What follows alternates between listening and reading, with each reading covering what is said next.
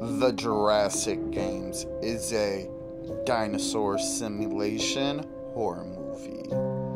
And this movie is about the worst criminals are basically pitted against each other in this virtual reality game where they're basically linked up to this lethal injection, and if they die in the game, they get the injection. So, you die in the game, you die in real life, some good old Sword Art Online, and yes, you feel pain, but your enemies are dinosaurs. And just not dinosaurs, but the other inmates, as only one person is allowed to win this game.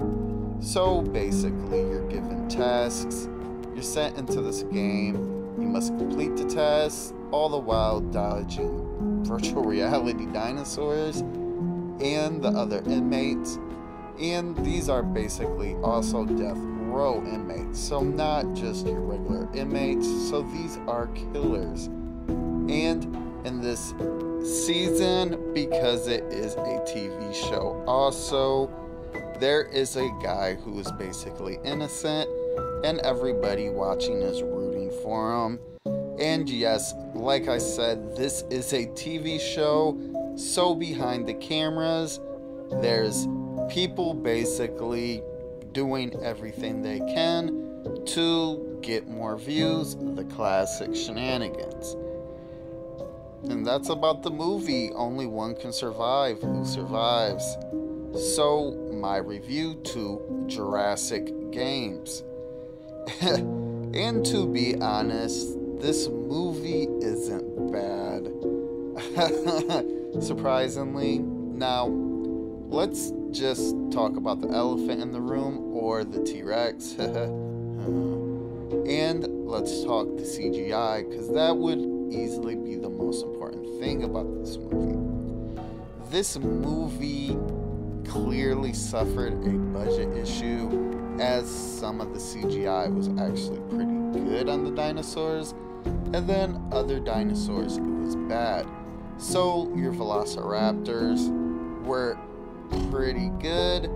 There was a couple other, the T-Rex wasn't horrible, there was a couple other dinosaurs that looked okay, but then we get near the end and we see the Triceratops, which looked bad, but then we see the pterodactyls, which looked horrific. And honestly, they just never should have even had pterodactyls, because they was easily the worst.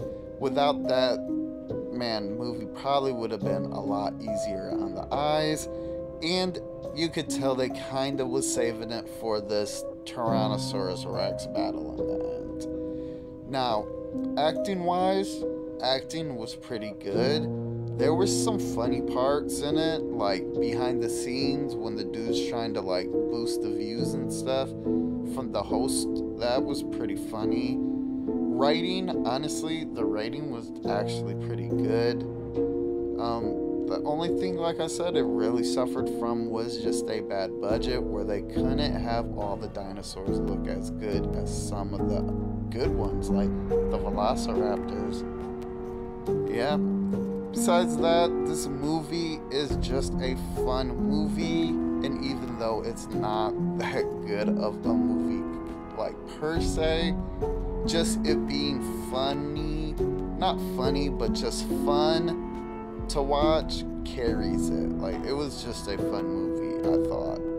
Not that good, but a fun movie. So with that, my recommendation to Jurassic Games, almost said Park, and I would kind of recommend this, as honestly, it wasn't that bad, and if just the budget was higher and the CGI was a little better, this honestly could have been a very good movie, because the writing was there and the acting wasn't bad, and there wasn't really no practical effects. There was blood, the blood wasn't bad. So all in all, a fun movie, like I said. So yeah, I'd kind of recommend